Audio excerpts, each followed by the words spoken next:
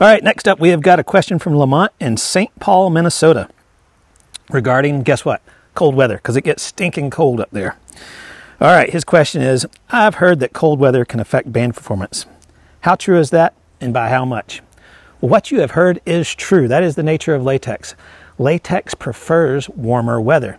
However, we live in the heyday of modern slingshot elastics, and we do have formulations that work better in cold weather.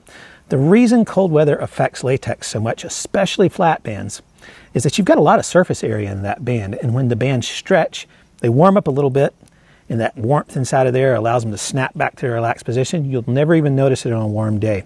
But if you draw your bands out on a cold day and let them blow around in the wind for a few seconds, you will notice a marked decrease in your shot speed. Cold just robs the energy from the bands. So if you want to get around that, you insist on shooting in the cold St. Paul winters, which this is great, get out there and do it. Use a latex that is formulated for cold weather performance. We'll do a shameless plug here for SimpleShot. Our latex works very well in colder weather. However, there's one caveat for not just SimpleShot latex, but all latex.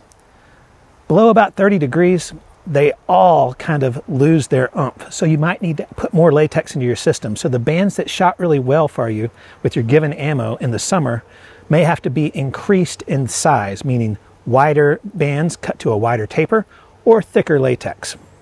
So just keep that in mind. Latex and cold, they're a tough combination. You'll never notice it in the summer, but it's true. Cold weather really robs the heat out of the bands, which is the performance. So if you're going to shoot in the winter, try to keep your bands warm and make your shot process really quick.